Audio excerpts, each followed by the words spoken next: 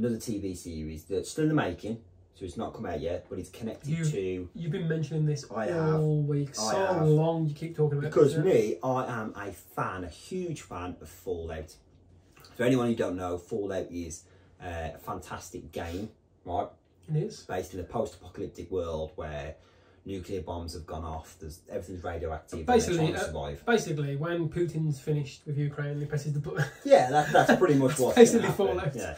But no, but essentially Bethesda, the people who made the game Fallout, they've been celebrating their 25 years of Fallout all month, and they've been dropping little snippets, mostly related to the games, Fallout 3, Fallout 4. And they've got this London mod of Fallout as well. Yeah, they have, which is massive. They've got a lot of different things that they're working with, but I want to try and tie it into the upcoming TV series. But for Fallout, essentially the story behind it is that the government created 122 vaults. Atomic annihilation, the rebuilding of this great nation of ours may fall to you. I think they gave something like 17 vaults were going to be controlled and secure and set, and then the rest were just going to be like, right, we're going to do this to you, we're going to do this to you, we're going to do this to you, and have loads of different things. And then obviously they dropped bombs and whatnot, and obviously the whole world went crazy, and slowly they monitored and saw what happened. But you know, it introduced them to certain things like, you know, radroaches and ferals and ghouls. Yeah, what it looks like is almost, with the vaults, people are kept safe and in their current state, and obviously experiments happened in certain vaults and stuff as happened, but in some of the vaults people just lived their lives for because you didn't know what was going on in the outside world.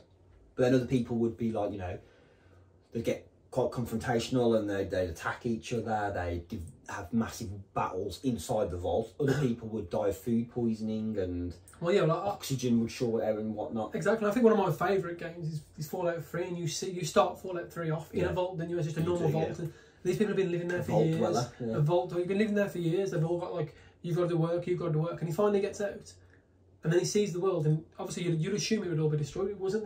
There's other people out there, there's other creatures.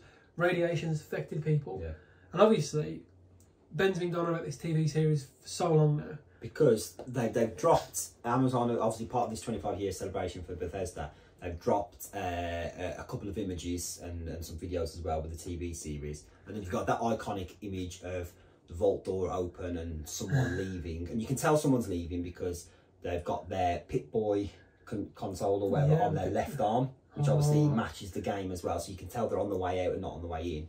But just that image alone, we'll put it on the screen somewhere, but essentially it's set in Vault 33. Obviously you can see that on their logos, and there's 4 people. There's 3 that are standing there watching this guy leave. Well, 5 then, including the guy that's leaving. And then there's a dead body as well. Someone lying unconscious. You can just about to see their legs and stuff. But they mirror everything from like the sign of the rules of no food and drink and stuff like that on the side. And obviously it leads to another video as well, which Amazon released, where Jonathan Nolan, who's making the film, who actually also had his fingers in Westworld at one point as well. So you know it's going to be good.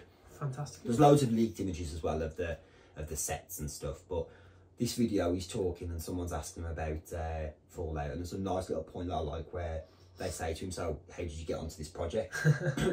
Well, several years ago I decided I was going to write the next great American novel, and then a friend gave me a copy of Fallout 3, and now I'm working in television.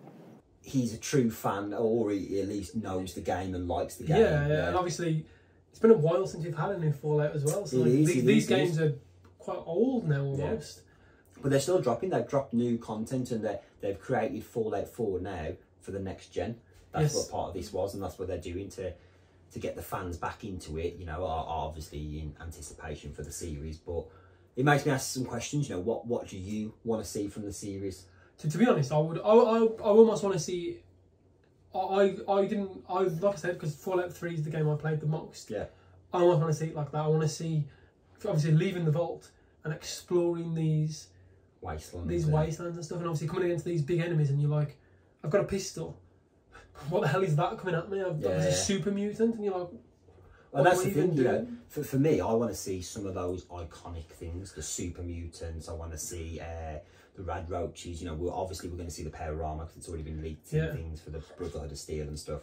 We're going to be seeing Nuka-Cola, you know, he's drinking. Oh, Nuka-Cola. I want to see... Collecting bottle caps, mate. Collecting bottle caps, that's it. But I want to see, one thing that I really hope that they do, and if you're watching out of here, Jonathan, please get this in the series, because I want to see someone drink or eat something that's a little bit radioactive, and it kind of sends them a little bit funny.